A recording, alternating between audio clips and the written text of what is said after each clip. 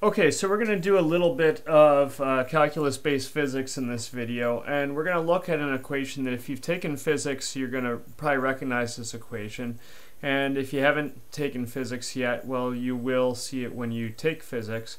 And basically, it says that the position of an object at some time t is given by its initial position plus its initial velocity times time plus 1/2 of a constant acceleration times time squared. Okay, so where did this come from? It's generally useful for a lot of different things, but where did this come from? Well, Galileo basically said that all objects accelerate towards the Earth with a constant acceleration of 9.81 meters per second squared. So, again, I'm not going to sort of lecture on Galileo, but Galileo had his, who knows whether it actually happened or not, but potentially he dropped 2 balls off of the Leaning Tower of Pisa and saw that they accelerated at the same rate and landed at the same time. And so he did some stuff and came up with the acceleration of an object near the surface of the Earth without any air friction is 9.81 meters per second squared. And then Isaac Newton and Leibniz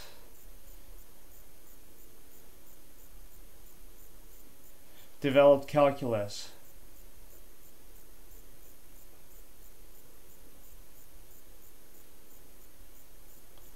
So that we could understand equations like this. Okay, so let's just do so we're going to use a little bit of implicit differentiation.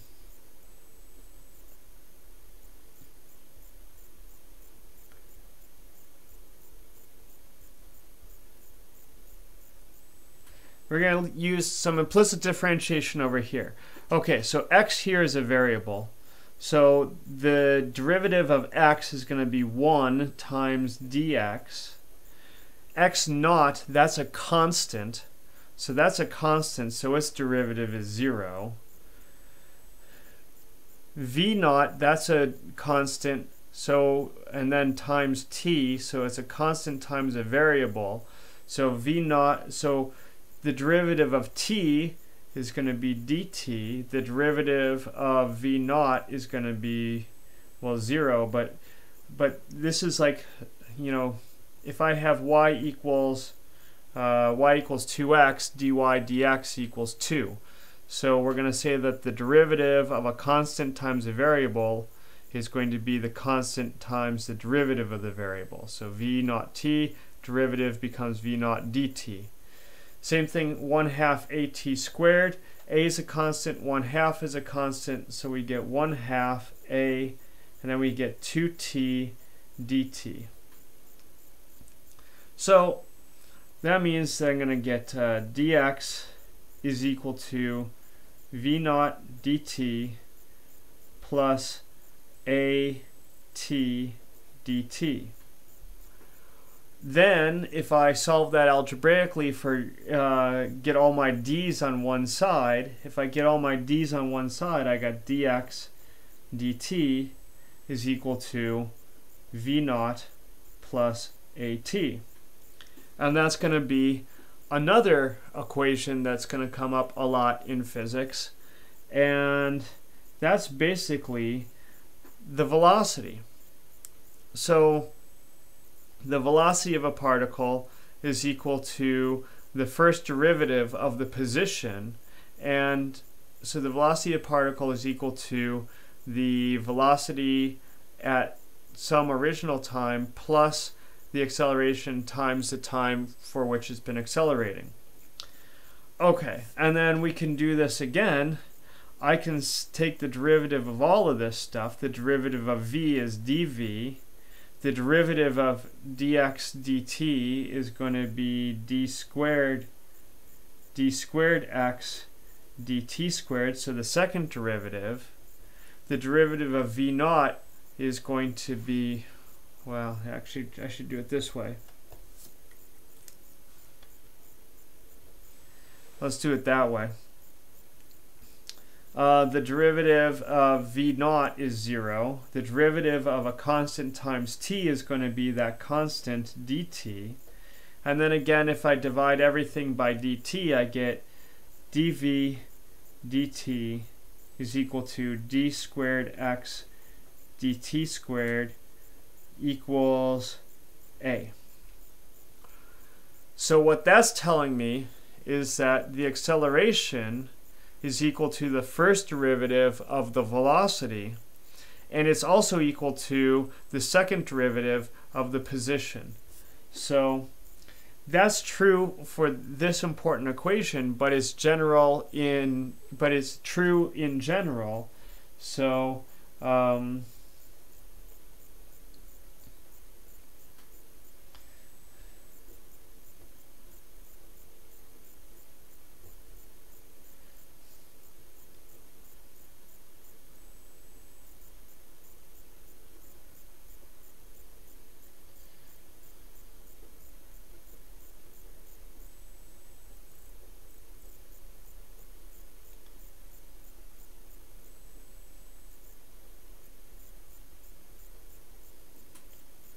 first derivative of position, and then so velocity v of dt, or v of t rather, velocity as a function of time is the first derivative of the position as a function of time, and the acceleration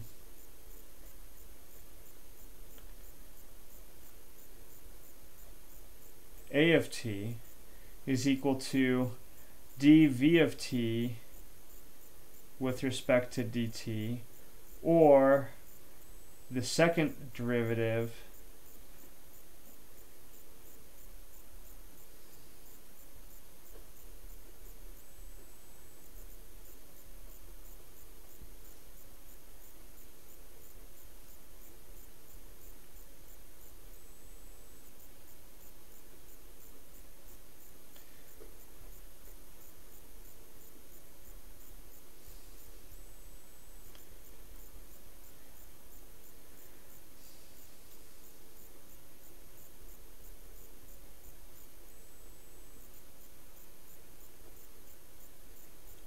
So the acceleration is the first derivative of the velocity or the second derivative of the distance, and that's true in general. So if I've got a little mass on a spring,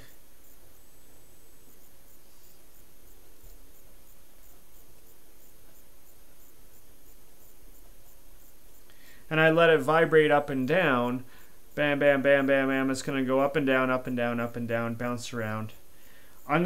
If I look at that, I'm going to be able to say that its position can be given by some function sine of t, and I'm leaving out constants here. So that means that its velocity is going to be the cosine of t, and its acceleration is going to be the negative sine of t.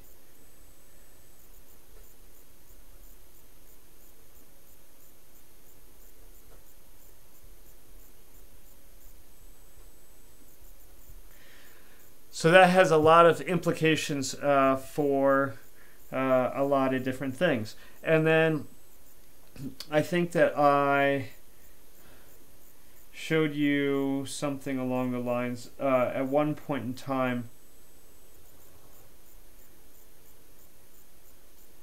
Here I've got a velocity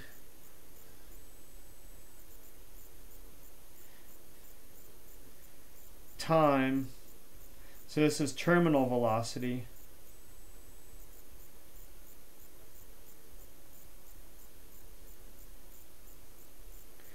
And if I said that this was, and so if I said that my equation, my velocity is going to be the terminal velocity times 1 minus some constant t, then all I'd have to do to find the acceleration would be to take the derivative of this, and all I'd have to do to take the to find its position would be to take the antiderivative of that. And I'm not going to sort of go into that in this video. I'm just going to tease you with that one. But the message that I want to get in terms of useful equations is that you see it all the time in physics, that velocity is the first derivative of the position function, acceleration is the second derivative of the position function, and the third derivative of the position function is very important. So d cubed x dt cubed is called jerk. And